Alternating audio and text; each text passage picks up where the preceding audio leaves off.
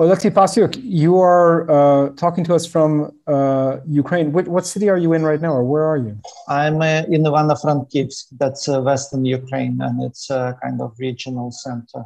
Yeah, but you had to leave Kiev a few... From Kiev, yes. We live in Kiev with our family, and that was a pretty kind of fast decision. And it's a little bit interesting because we have been preparing for the start of the war, looking into kind of the news which were coming from abroad. And we were very much focused on preparing at work. So for our staff, doing training on how to treat wounds, where we go, setting office somewhere else. But I think most of the people were hoping they will stay over occupation. And that was also our idea. But then we basically, on the first day, we woke up from bombing, and it was like 5 o'clock in the morning, and the kids got scared. How old are your children?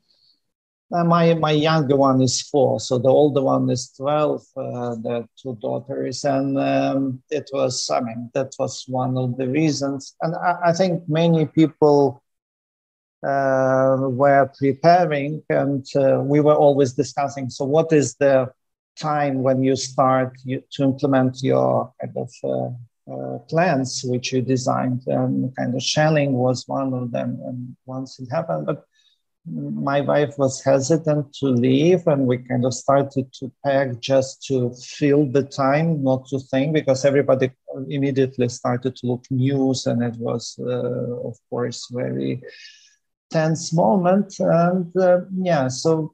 And of course, immediately the roads got packed. And for many people, that was one of the reasons why they didn't want to leave the city, because getting in traffic jam and staying on the roads.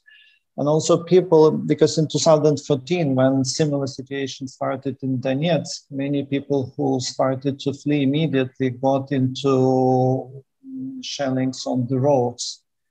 So for some people were arguing you shouldn't do it now, because then you get into the combat operation on the way. Yeah.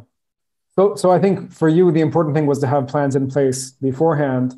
And even with those plans, it's very hard when you're in the middle of all these things to know what is the real information, what is the false information, what should I act on, what should I not act on.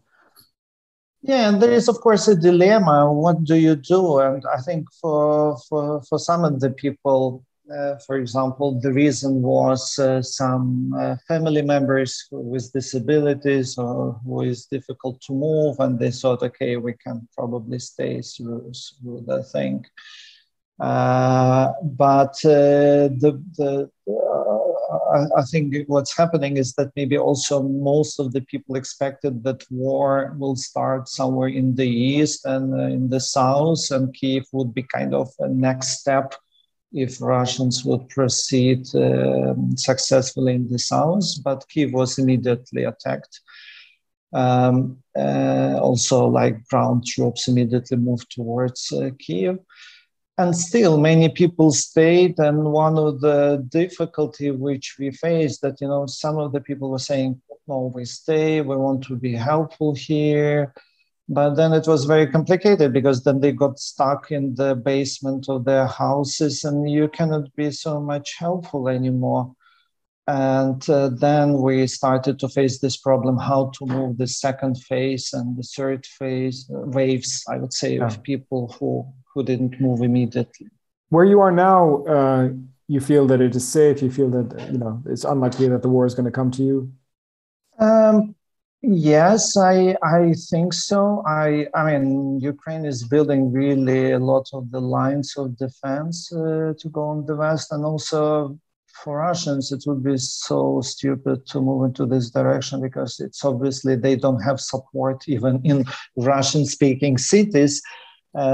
So in the Western Ukraine, they will not have support. But it was bombed on the first day. So there is a military air base, and it was targeted already on the first day. And we have these planes, it's just like 5 kilometers from here. And yeah, and of course now it becomes a big spot for people who move from Kiev. Some are stopping over to move abroad, but also many people want to stay here and they don't want to move abroad. And there is a pressure, of course, on the whole infrastructure on handling so many people. Sure, for sure.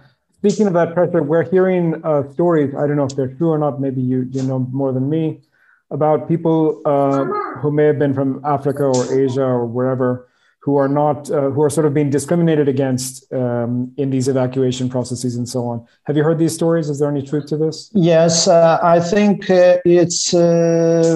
there are individual cases. I also have like my friends speaking of that, like, for example, a group of Indians being taken to some town in Carpathians and said, okay, this is the border, and left there and they got lost.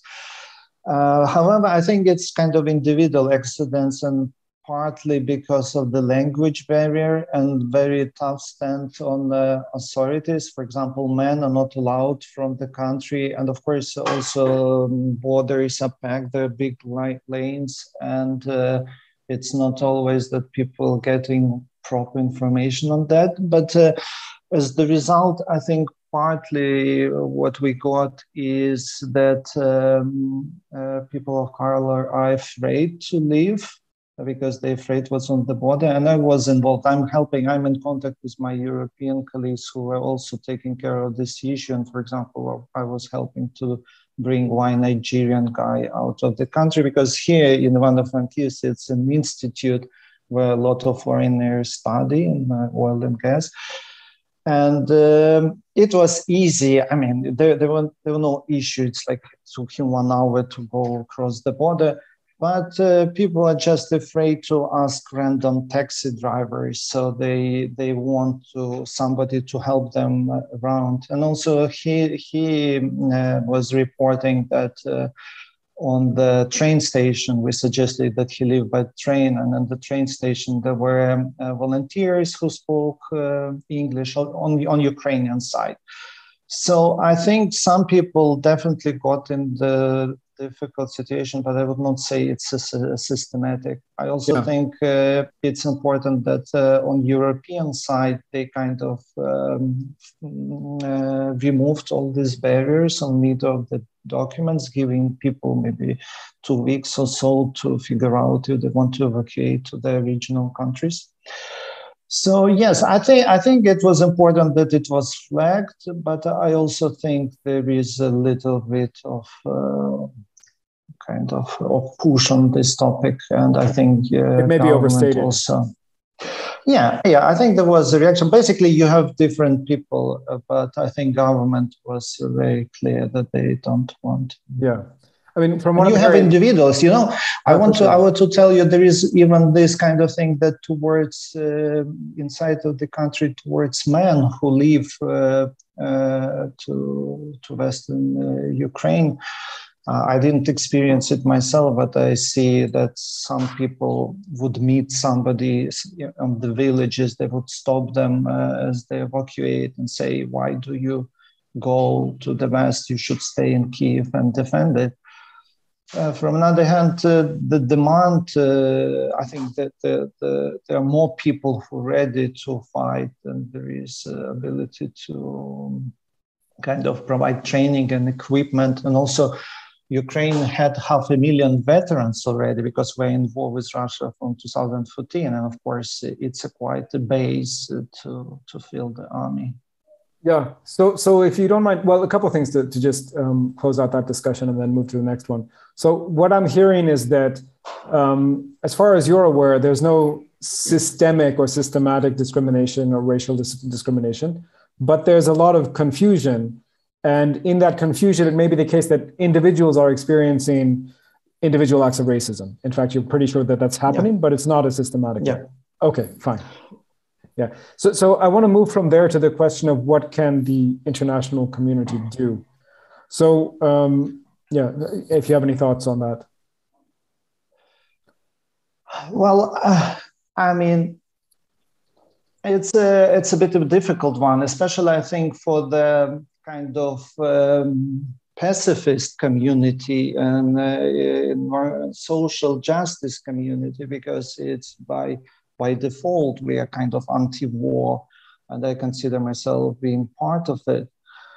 But I think there are so many, including me, reconsidering where we are and what it all means, and how we deal with that, because I still sometimes hear from some people who are saying we should use diplomacy. But I think there was such a huge diplomatic effort to prevent this from happening. And obviously, you have to have some common grounds to have any kind of discussion. And I think Putin's Russia basically represent a state where the common value are not their values. So there is no value of the human life, of freedom. I mean, what kind of freedom you're talking about? You don't consider that human life has a value. No, for sure. In that sense, I think it's for us, it's important that there is also military support is happening to Ukraine in the sense of equipment and whatever. If it's understandable that NATO don't want to get into direct kind of fighting with Russia. Okay, that's clear. But I think helping Ukraine to do also military defense is extremely important. If I play devil's advocate, what I can say is that, look, there were governments, including the one that was overthrown, or the one after the one that was replacing the pro-Russian government that was overthrown in 2014. I think I have that history right. That were talking about Ukraine sort of openly joining NATO, which Russia was never going to accept. And it's not clear when you talk about those diplomatic efforts. At least from what I'm reading, conflicting things. Was the current Ukrainian government willing to take NATO membership off of the table, or do you know the answer to that question? Or were they, because I think that's Russia's main concern, or one of Russia's main concerns. No, I don't think it's, I think they sell it like that, but you cannot seriously consider countries which are bordering Russia to join NATO, to attack NATO, like Lithuania, Estonia, all these Baltic states. I mean, that's not an intention for them to go to Russia and to have fight there. This is, yes, I think both in 2004, I think any Ukrainian government will kind of run NATO. What happened in 2014 is that even pro-Russian government was ready to sign association agreement with the EU, and that's where the whole thing started when Russia said it's too much. So it was not even about military, and about NATO, Ukraine was, Ukraine was clearly told back in 2004 that probably you will not get NATO.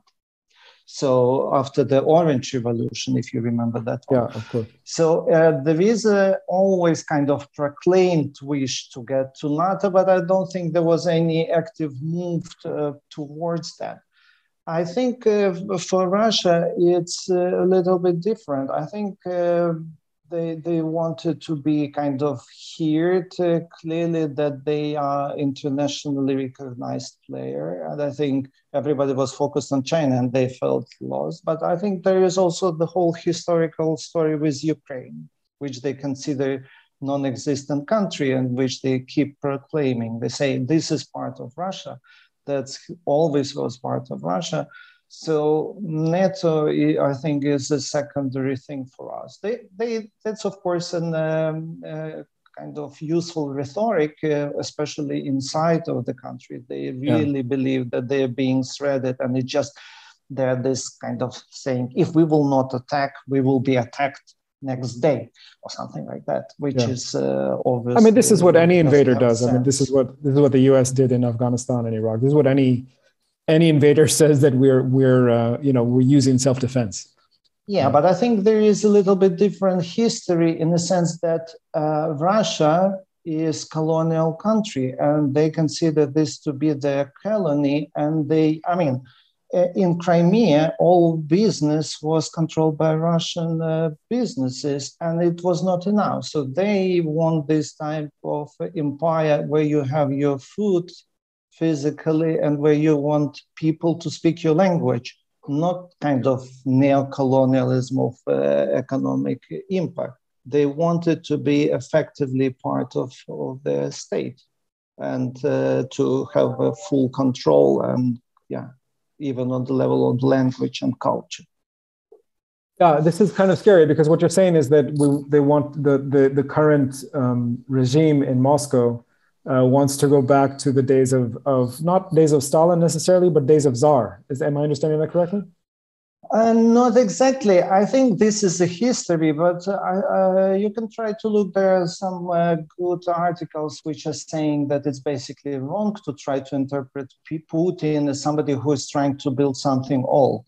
No, he wants to build a new world, a multi-vectoral kind of thing, and Ukraine is a kind of small part of it. We also always kind of looking at on perspective that for Putin and for Russian audience, it's important to see that Ukraine fails as the state economically and politically, in a sense that people shouldn't demand kind of to be in power. If you have a democracy, you fail. So this is one of the things they want to see. But yes, I think that's what I buy is that Putin has his idea of a new world. Yeah, fair enough. Yeah.